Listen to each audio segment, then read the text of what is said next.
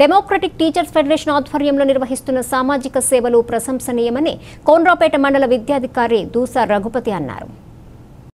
రాజన్న సిరిసిల్ల జిల్లా కోనరావుపేట మండల కేంద్రంలో జిల్లా పరిషత్ ఉన్నత పాఠశాలలో డీటీఎఫ్ జిల్లా శాఖ పిలుపు మేరకు మండలంలోని అన్ని పాఠశాలల్లో పనిచేస్తున్న స్వీపర్లకు ఒక్కొక్కరికి 500 రూపాయల విలువ గల నిత్యావసర సరుకులు పంపిణీ చేశారు.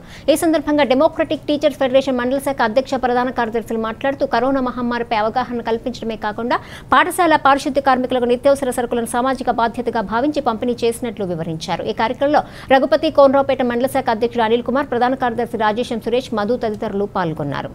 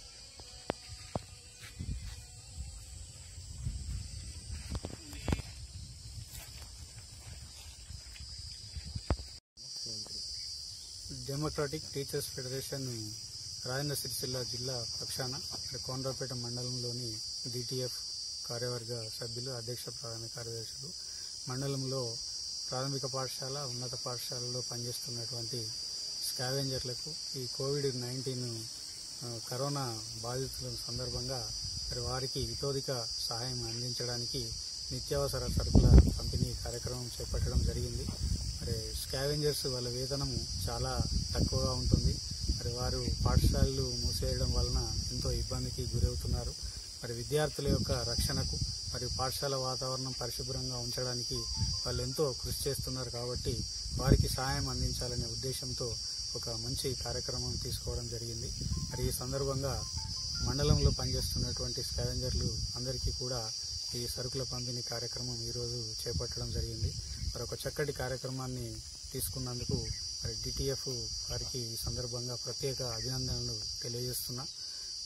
సామాజిక బాధ్యతగా తీసుకొని మానవ సేవయే మాధవ సేవ అనే దృక్పథంతో ఉపాధ్యాయులందరూ కూడా అందరూ కృషి చేస్తున్నందుకు ధన్యవాదాలు తెలియజేస్తున్నా. Thank you. ప్రభుత్వం విధించిన కారణంగా ఈ పాఠశాలలో పనిచేసేటువంటి స్కావెంజర్స్కు తక్కువ వేతనం ఉందన్న వాళ్లకు నిత్యావసర సరుకులు పంపిణీ చేయాలని డిటిఎఫ్ రాష్ట్ర శాఖ నిర్ణయించింది. అందులో భాగంగా జిల్లా శాఖ నుంచి జిల్లా వ్యాప్తంగా కూడా, మండల వ్యాప్తంగా కూడా మేము సరుకులు ఇవ్వడానికి దీన్ని నిర్ణయించడం జరిగింది.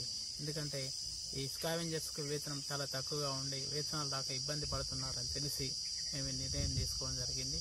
మరి మేము ఈ పంపిణీ కార్యక్రమానికి సహకరించిన అందరికీ, పాత్రికేయ మిత్రులందరికీ కూడా ధన్యవాదాలు తెలియజేస్తాం.